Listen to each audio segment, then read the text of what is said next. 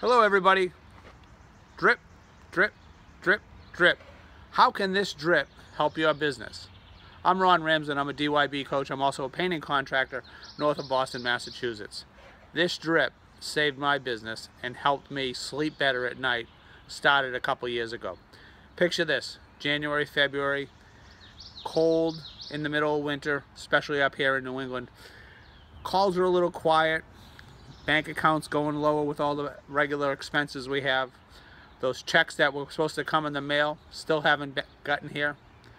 Things are tight. It's waking up a little early in the morning, maybe worrying about bills and work more than we ever have.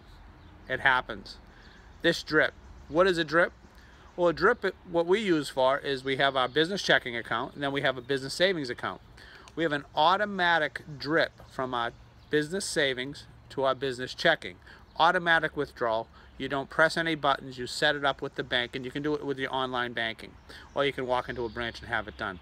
Out of sight, out of mind. If you've never done something like this before, you start out with about $25 a week automatically on a certain day. You will notice it gone because you're not used to seeing that. Keep it going. 8-10 weeks in, glance over at that savings account. You got to see you got to have hundreds of dollars in there. Maybe you start with a little more if you have a higher cash flow, $50, $100 a week. It's not that you can't take it. It's there if you need it. Imagine this. You let it go all summer, increasing as the cash flow gets better and better. Come September, you might have $1,000, $2,000, $5,000 in that. It's not that you can't touch it once again. It's there if you need it. Maybe you're waiting for that large check from a job. You need something to cover cash flow. You go in and you take it out of there, transfer it back into your business checking. But when the check comes in, you transfer it back. Maybe it's that large tool you need, or the expensive tool, that extra piece of equipment for the business. That's what it's there for.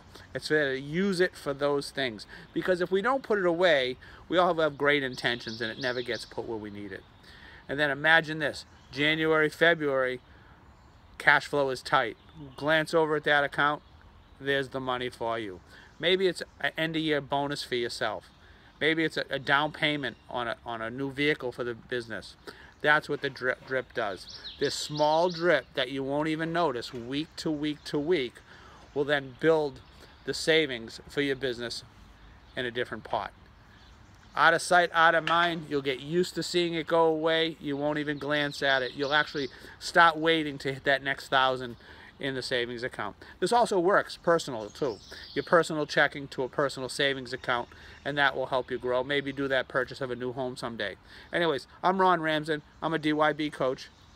Work on your business, not in your business. Have a great day.